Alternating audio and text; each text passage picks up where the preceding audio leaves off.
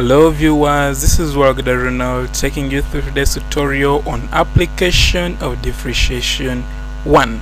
And today's lesson we are going to talk about curve sketching for quadratic polynomials.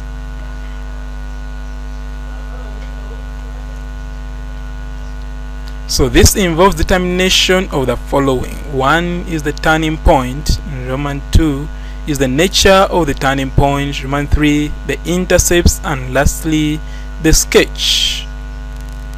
So we shall try out this problem. Given the curve y equal to x squared minus 3x plus 2, Roman 1 determine and distinguish the turning point of the curve, and Roman 2 sketch the curve.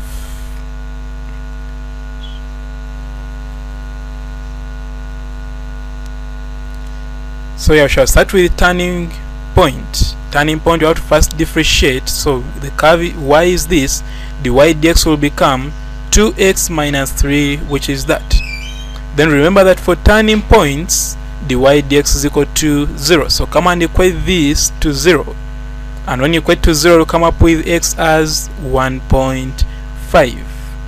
Now then I'll have to get the corresponding value of y for x. So when x is 1.5, y will become negative 0.25. so this, you substitute for 1.5 from here, where there is x, you put 1.5, you will come up with negative 0.5. so I managed to get the coordinates of the turning point as 1.5 and negative 0.5.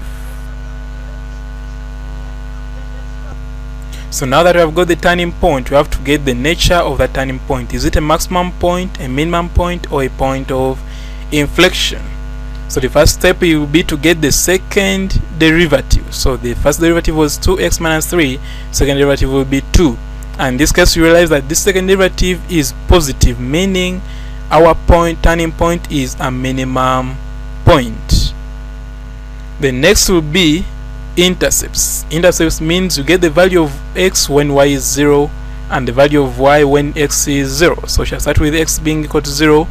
When x is 0, y, you substitute for x here in the expression for y and you'll get 2.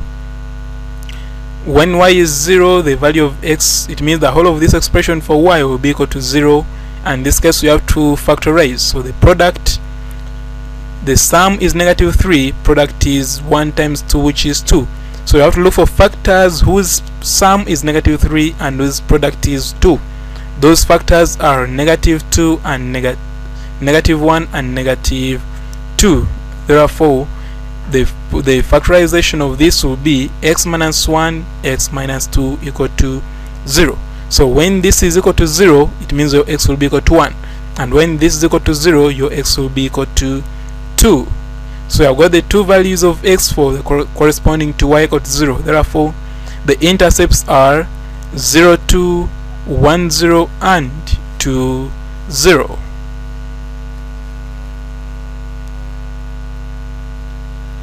Next will be now the sketch. So the sketch, you shall need the following. The first step will be the axes, second step will be locating the intercepts, third step will be locating the turning point, and then to the curve and label the curve. So let us start with that. Remember, this is a sketch, you don't need a graph paper, it is a sketch. So first is to locate the axes like that. So that is the y-axis, that is the x-axis. Then you have to locate the intercepts and the turning points like that. Then after that, locating the intercept and turning points, next we shall locate the curve. So this will be the curve. Remember, this was a minimum point, meaning this point is minimum, so it has to come like in that shape. Next we have to label the curve, and that will be our labeling.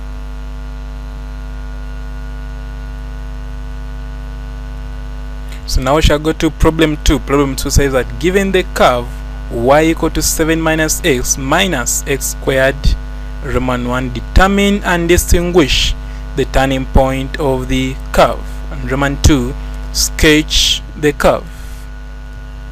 So we shall start with the turning point. The first thing to do is to get the first derivative. So we are given the curve as y equal to 7 minus x squared. So when I differentiate, I'll come up with negative 1 minus 2x. And after that, I have to remember that for turning points, the first derivative is equal to 0.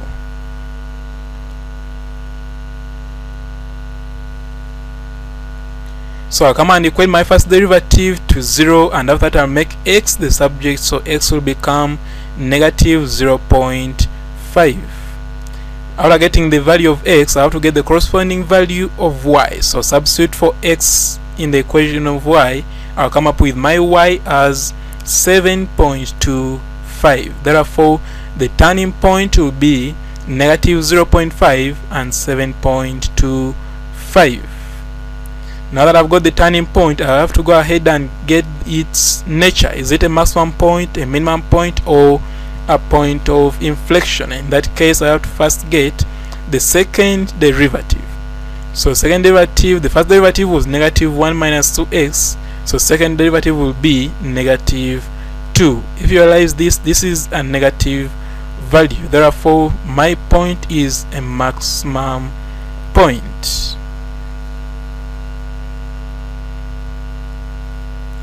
Now that I've got the nature of the turning points, the next step will be getting the intercepts. So when x is 0, y will be 7. And when y is 0, y is 0, I'll have to substitute for y in the formula. And in that case, I'll get 7 minus x squared equal to 0. So in this case, I'll have to use bulldozer method, whereby a is negative 1, b is negative 1, and c is 7.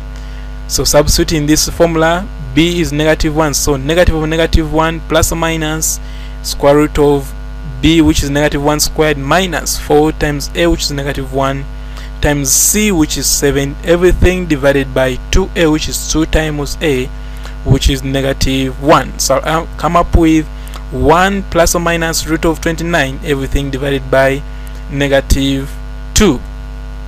Therefore, x can be 1 minus root of 29, everything divided by negative 2, to give me 2.19 approximately, or x can be 1 plus root of 29 over negative 2 to give me negative 3.19 approximately.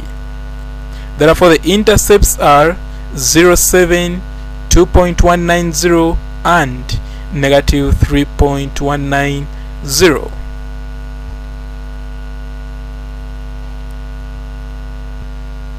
So now that I've got the intercepts, turning points, and the nature of the turning points, the last step will be to sketch. And in sketching, I'll need the axes well labeled, I'll need the intercepts, which are those ones, then the minimum point, which is that, and lastly to sketch the curve. So this is the sketch of the curve which is required. Axes should be well labeled, then go to the intercepts and the turning point, and lastly the shape of the curve, which is well labeled. So this will be the sketch which is required. Note that we don't use a graph, we only sketch and only locate what the values which are required. You don't need to demarcate that 0, 1, 2, 3, 4. No, we only get demarcate with values which are of interest.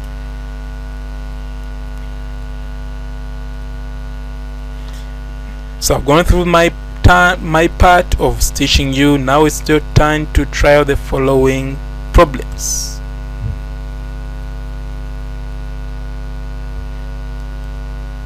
So the expected answer will be that.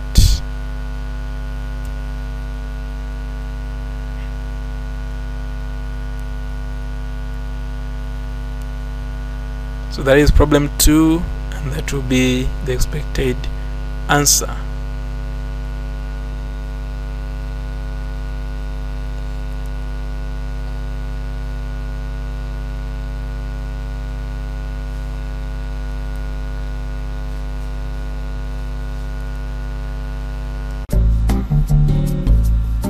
So that has been our lesson for today. Thank you for watching, and please subscribe to my channel, Rowa e-learning platform. Thank you.